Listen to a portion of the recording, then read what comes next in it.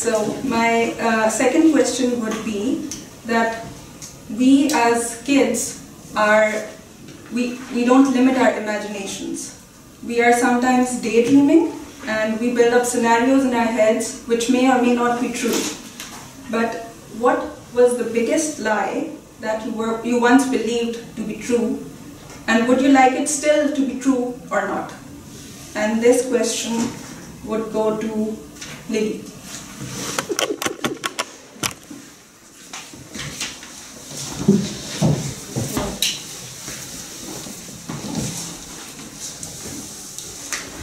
Madam Table Topics, fellow Toastmasters, honoured guest.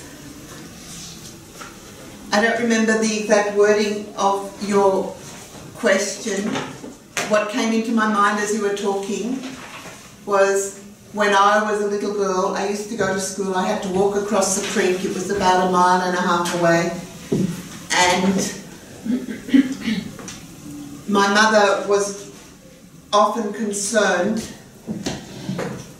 for me when I came home a little bit late. And one time, when on my way home, instead of walking straight along the path that took me home, I went further along the creek.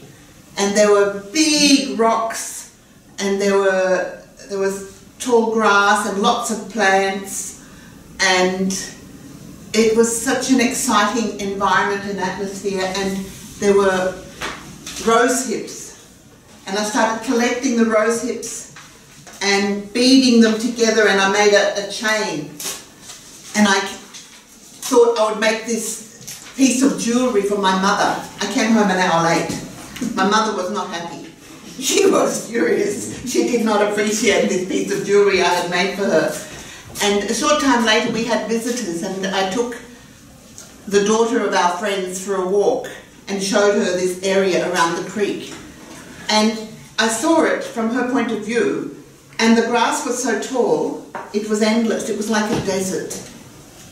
She did not believe there was anything at the other end, that we would be walking forever and get lost. What do I wish? Well, sometimes I think back to my childhood in Australia, that creek, that warmth, that sunshine, walking across the creek, being outside. That's what I wish sometimes that I could still have, that I could still experience. And I appreciate the present time and recognise how important it is to be mindful of where I am and what I'm doing and what I have. So my greatest appreciation is that I had that experience, that I can remember it, and that picture is captured forever in my own mind. Madam Table. That was a really interesting and imaginative experience that you shared with us. And I think all of us, we like to daydream as kids. And if we continue it in our adulthood or youth as well, I think it can be very positive. It will allow us to achieve our aims.